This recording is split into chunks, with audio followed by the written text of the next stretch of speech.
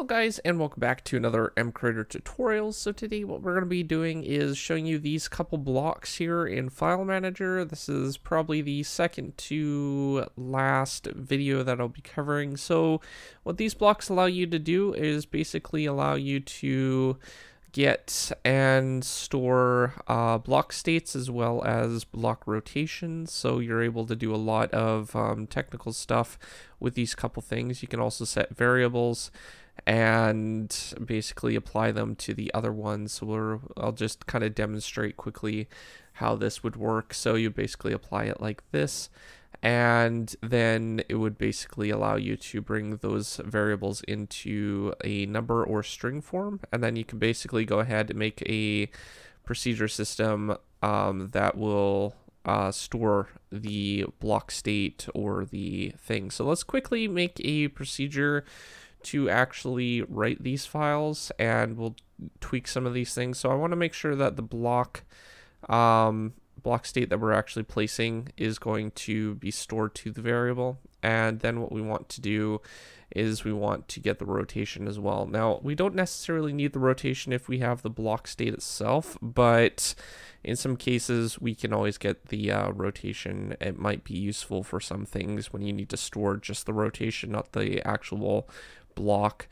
Alright, so I cleaned up the workspace and I just wanted to basically apply these as the variables itself. So this is basically what I'm doing. I'm just storing those two blocks that I showed you before directly to the thing, and then I'm just going to leave these other ones in here. We don't need the subgroups this episode, but we will keep them in just in case we need them for a later tutorial.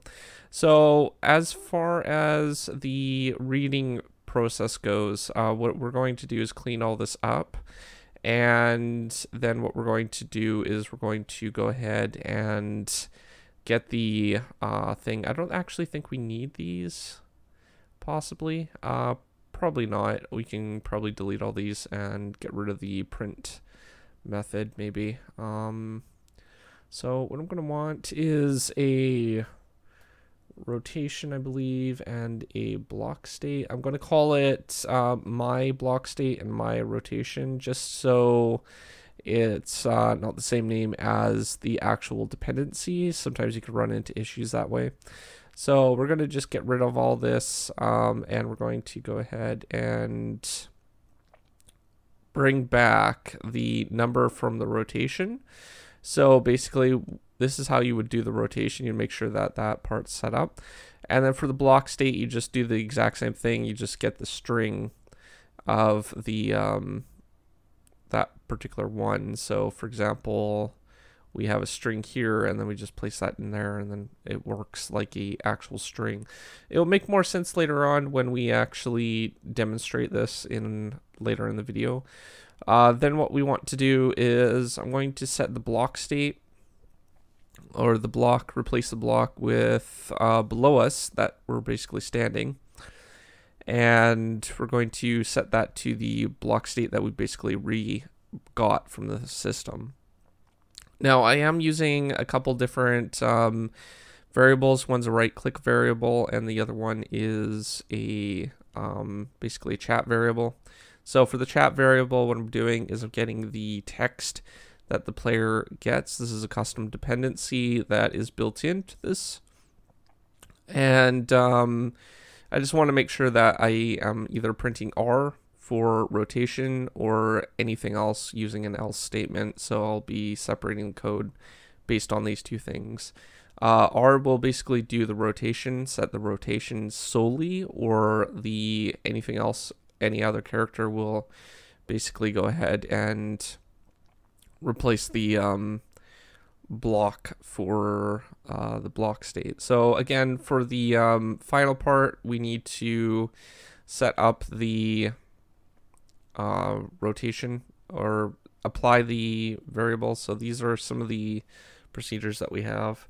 One of the things that I did actually run into before, I'll probably make a correction pretty soon, is the creation of the file needs to have some sort of JSON already in it, so like some sort of string. If it doesn't have that, then you need to replace it in. So this is basically what I did. I just set a default value for the JSON file, and I just applied the rotation to 0, and that will give us something to work with at least. And then the other one was the block state, and this is basically should be applied as a regular block, so a string in this case, and we're going to set the block to something like stone or something. We could do error, but I'm not sure how that will affect everything. We'll do stone instead, just to kind of give it something, and we need to make sure that the file was created first and that we're writing to it after. So that should be all the stuff that you need to do in order to get this working. Moving in game, what I ended up doing first was basically just cleaning up the workspace, let it generate. I'm pretty sure that I'll kind of show you right now that there is a file folder generating, or I'm just going to remove that part. And then what I'm going to do is I'm going to just close out of all these tabs here. Yeah, I can redo that later. And close out of everything. So we can basically just go into Minecraft, start the world up, and then it should generate a new folder. This is just to make sure that everything is clean for our test, and given that we're using the same directory and everything, it's pretty important to have a clean directory for that. All right, so let's go ahead and we'll just open this up with Notepad, and you can kind of see a couple different things going on here. We have the rotation, and we have the block state, which is a long string of text. I discovered this while basically printing out the block state variable, and I noticed that there was a lot of data actually stored to it.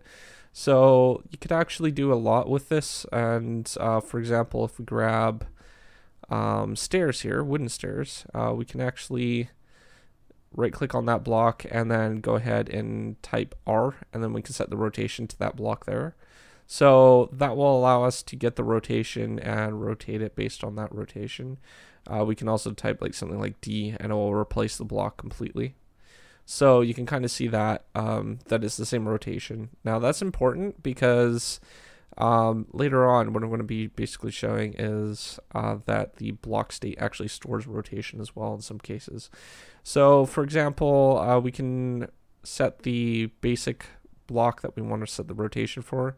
Now every block theoretically has a rotation, but some don't actually store it, so it reverts to the default state. So for example, the cobblestone, I right clicked on that, and I'm standing over here, and I'm just going to set R, and then you can see that the default state for the cobblestone is basically facing this direction. So we can also do the block state and replace it completely. Alright, so I think that's about it for that. As you can kind of see though, with the right click part, there are some features in here. For example, if we right click on that again, and then we go ahead and grab something like cobblestone stairs, it's just an example. So we're going to keep the rotation here. We're going to apply the block state. We're just going to go ahead and type A.